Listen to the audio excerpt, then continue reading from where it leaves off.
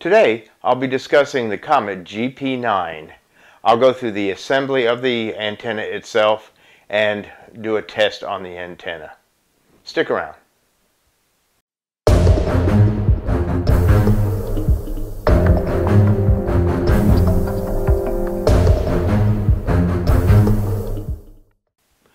For the last year or so, I have been using the Comet GP-3 as my antenna of choice for my 2 meter and 70 centimeter frequencies. Now, the GP-3 has been a fantastic antenna and still is, and it still works great, but I can't seem to reach those outlining repeaters that I want to get to. And one repeater in particular is 50 miles away from my QTH here.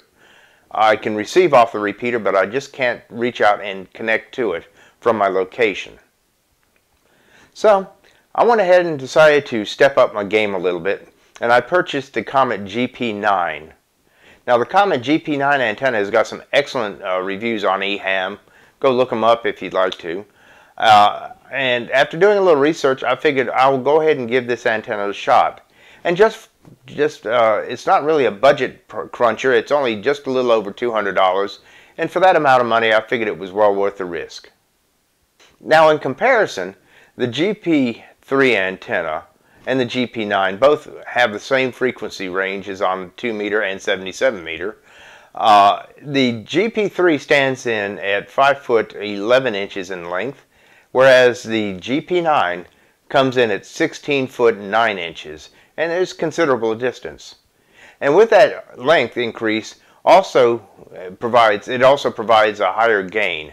I'm hoping this higher gain will let me reach out and connect to those distant repeaters. So let's go ahead and do an unboxing, and I'm also going to do an assembly of this antenna.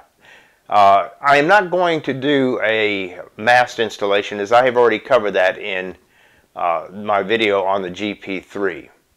So let's go ahead and unbox this antenna that I've purchased from DX Engineering. And as a side note, I'm not getting any type of reimbursement from DX Engineering at all. They just happen to be the vendor of choice for this particular purchase. They're a great company to deal with, so I do highly recommend them. There are other companies out there.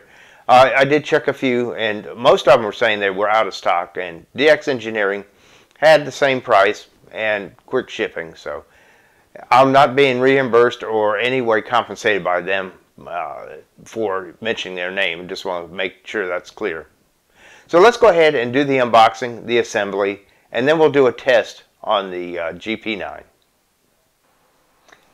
Okay, my antenna just came in from DX Engineering, so let's go ahead and open up this thing and see exactly what we have inside here.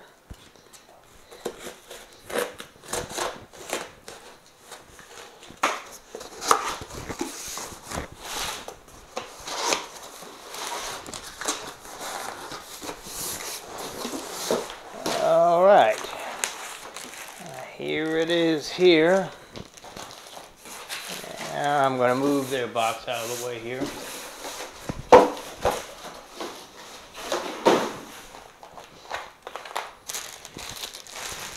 Move the packing slip out of the way. Just the that's packing slip, packing material, and packing slip out of the way.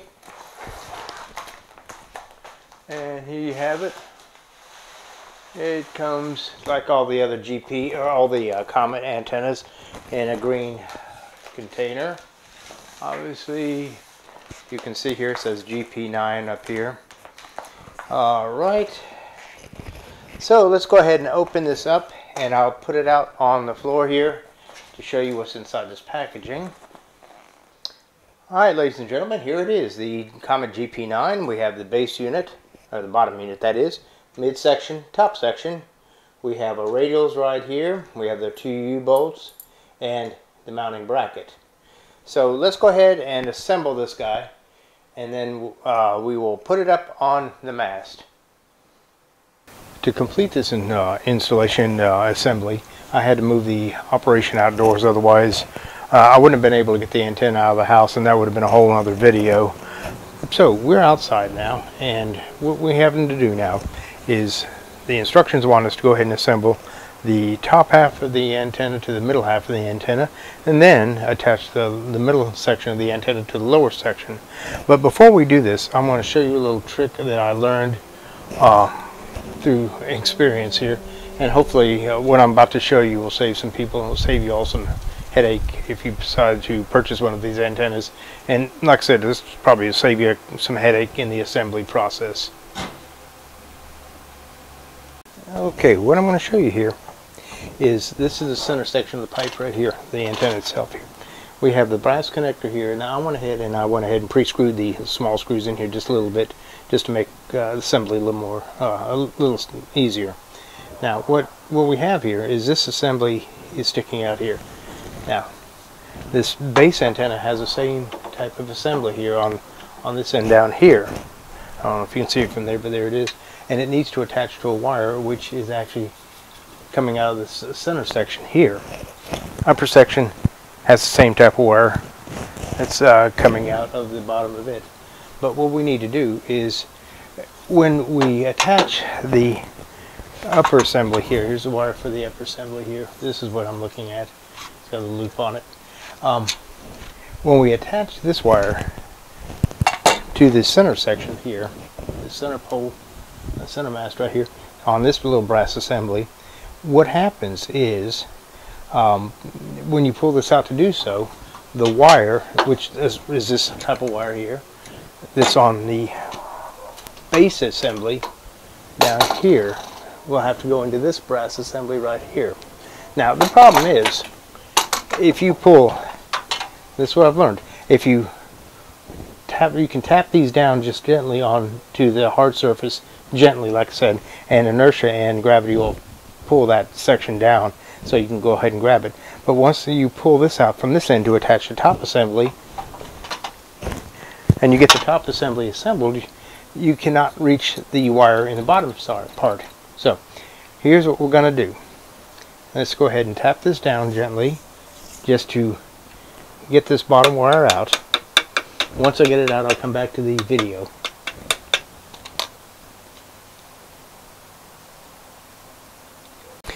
Okay, I've tapped the pipe, the antenna mast, just gently enough for this piece of the connection to come out here, which is going to go into the bottom part of the mast assembly itself.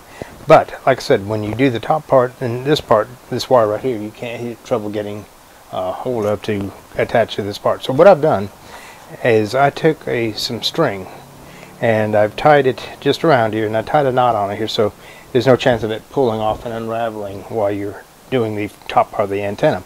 Now what this will do, this will give you, when you tap the bottom part now to get the top part of the assembly of the middle base out, the little brass fitting, this you'll be able to, when you're ready to do the lower part, pull the string and pull this lower part off here, and you just cut the string off. So let's go ahead and, like I said, we're going to tap on a hard surface until the brass fitting comes out of the other side. In the meantime, you can, I'd recommend, if you can, just stick your finger on here just to hold on to it. You're probably not going to lose it, but that just gives you a little extra security. And if you do lose it, you just have to do the whole thing again. So like I said, just gently tap until you can get hold of the brass fitting. Okay, as you can see now, I've got the brass fitting here that I will attach to the top assembly, the wire protruding from the top assembly here. So let's go ahead and do that and complete the assembly of the top and middle section here.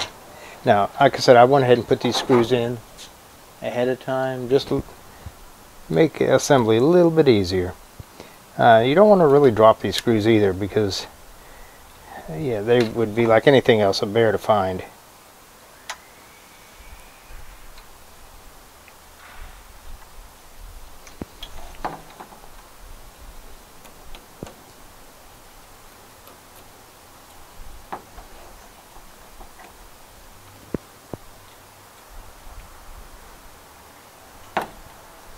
Now, I may have to take these out all the way here for it to fit, so wish me luck that I don't drop any of these things, because if I do, you're bound to hear some foul language here. There we go. No, I didn't have to.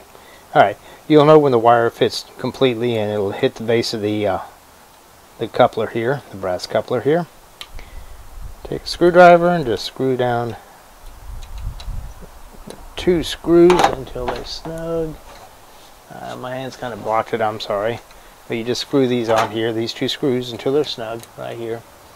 Then basically you just push that little foam back up inside the pipe. And you put the 2 pipes together. Now you don't want to tighten it too much. This is a rubber gasket right here. Now let me see if I can zoom in a little bit more.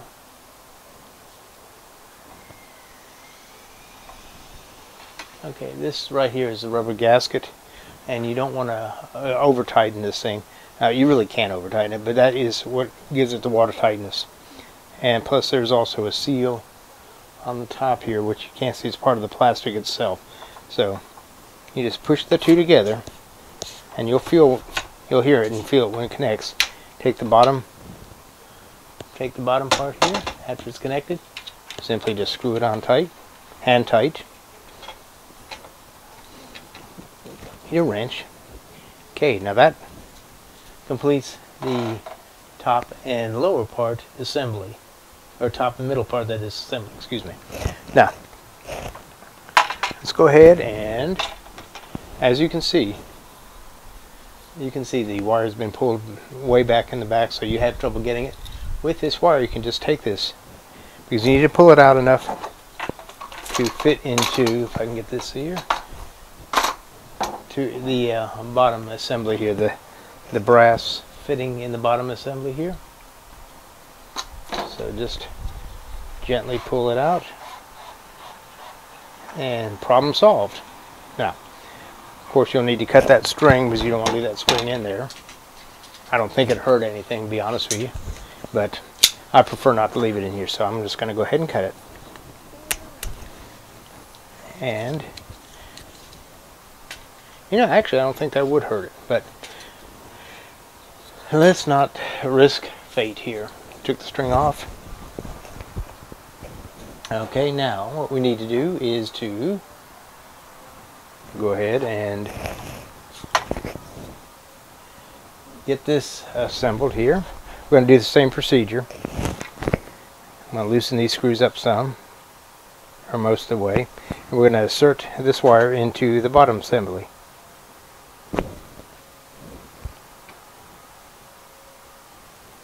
Do that in the same fashion. Whoops, I just dropped a screw here. Thank God it didn't fall on the ground.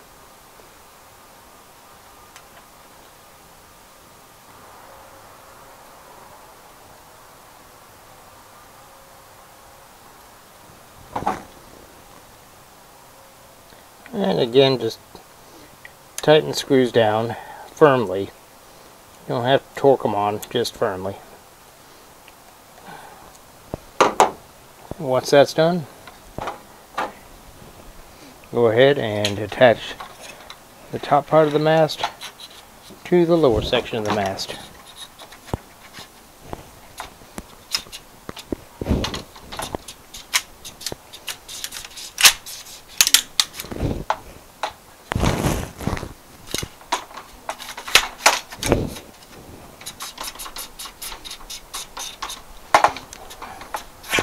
What you need to do also is push this assembly up more.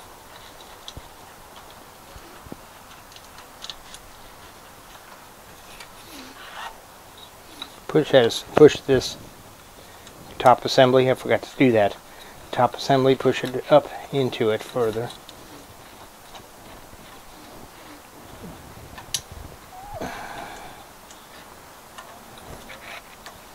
Here you go. Now reattach.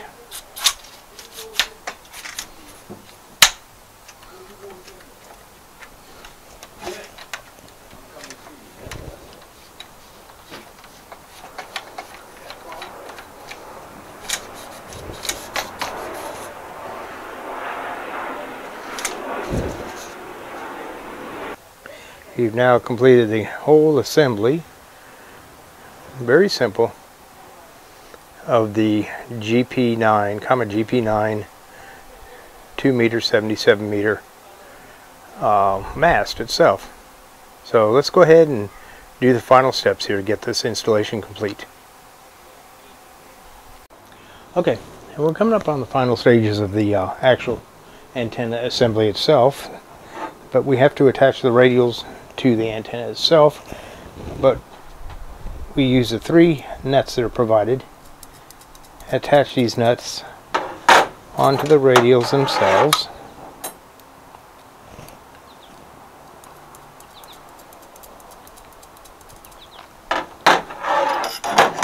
And you screw them all the way up to where they can't screw up any further on the radial itself. Then you go ahead and attach the radial. I'm just going to show you this one until it fits in there firmly, using a wrench or a pair of pliers, wherever is easiest for you.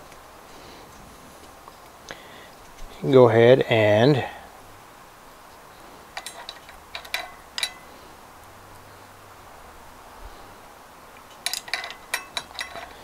tighten this nut up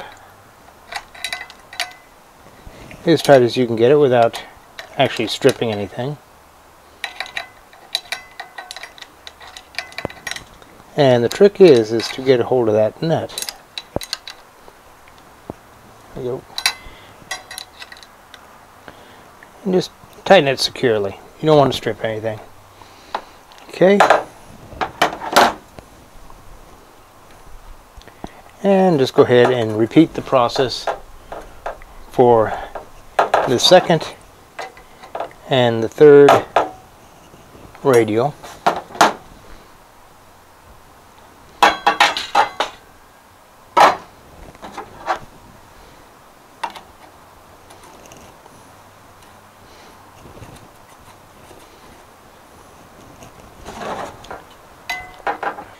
Okay, so let's go ahead and take the mast brackets. They just simply slide up over the pole. One goes about here, and I need to get another wrench because I only brought one wrench out to tighten this down with. But one of them goes here, and the other one goes here. It takes 2 wrenches, one to hold the bottom, one to screw the top on. Like I said, I've only got one bracket out, or one wrench out here, so I'll do that in just a minute. But basically that completes the installation of the antenna itself. Once I get this replaced onto the mast itself, I will go ahead and show you what this looks like, and then we'll do a radio check to see if I can reach one of those outlining repeaters that I can't get to. So let me go ahead and finish doing this. Let me get it up on the mast, and I'll come back with you in just a little bit later. Okay, I've mounted the GP-9 onto the antenna mast. The top of the mast is about 33 feet up, so antenna itself is about 16, 18 feet high, so it's up into around 40 feet total from the tip of the mast to the base. It wasn't that hard to install. You do have to remember that it is, even though it's only less than 6 pounds, you do have to maneuver it onto the mast itself. So once again, the installed version of the Comet GP-9. The antenna itself, you see, is not grounded, or not grounded, but not guyed. I've checked with a few people. They said, nah, you don't need to really guy it. If it was 20 feet or longer in length, they probably would recommend it, but under 20 feet, guying on the antenna itself is not necessary. However, it's just the base of it right there, where it's mounted to the mast. Got strain relief. That loop right there is not a choke, it's basically a strain relief.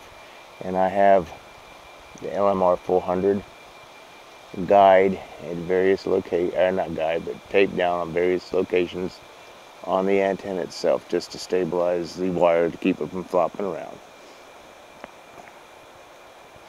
Alright, that's it.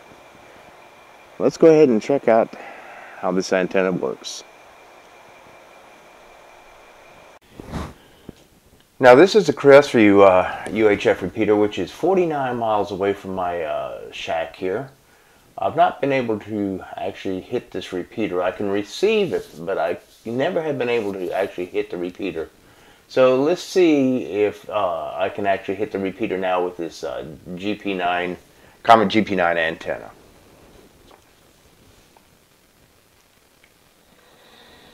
Kilo 4 Sierra Romeo Foxtrot requesting a signal check.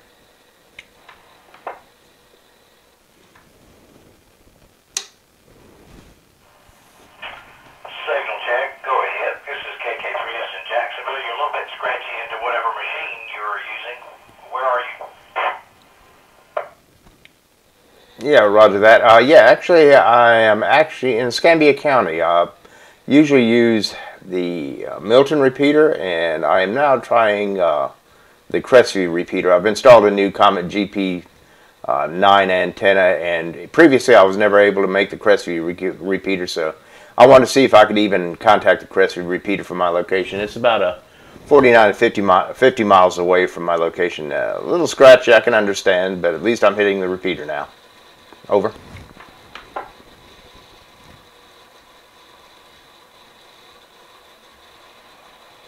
Yes, sir. Just sounds like a little bit whip flutter. That transmission seems like it was a little bit better. I don't know if you made any changes or whatever. Sounds like you're mobile, but there is some picket fencing or whip flutter or whatever you may want to call it. But signal audio sounds great. It's nice and very understandable and loud, but not too loud. Yeah, roger, roger. I appreciate it. Okay, well, appreciate you coming back, and I'm going to go ahead and clean up a little mess here. Thank you again for your time. This is Steve in Escambia County. This is K4SRF. I'll be clear.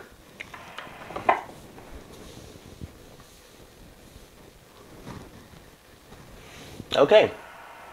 Yes, sir. Good to talk. 73KK3S Jacksonville. Okay. All right. As you can see, I've actually hit the Crestview repeater, and I was not... Sorry about that. I was able to hit the Crestview repeater from Pensacola, and I've not been able to do that before with my base station previous antenna, the GP-3. The GP-9 obviously has better gain, and this repeater is like 49, 50 miles away, so it is, you know, it's pushing the limit. It's still pushing the limit, but I'm actually making it now, where previously I was not. Well, that's the test. I was able to reach out to that Crestview repeater, which is about 50 miles away from my QTH. The signal may not have been perfect, but it was reachable, and I was quite readable to the gentleman on the other end. And that's what's important. The GP-3, though a fantastic antenna, does have a limited range of, in my case, I was reaching out about, maybe 20 miles. The GP-9 has actually given me an extra 30 miles. Now understand that you may get this extra range, you may be able to connect to these outlining repeaters. Your signal is going to degrade, and that's just natural. But I think the GP-9 is well worth the investment, and like I said, at the time of this recording, just a little over $200. It's not really a big budget cruncher. Well, I hope you've enjoyed the video, and I hope I've provided you with some useful information. And if you haven't already, subscribe and click that bell to be notified of upcoming videos. Until then, see you on the airwaves.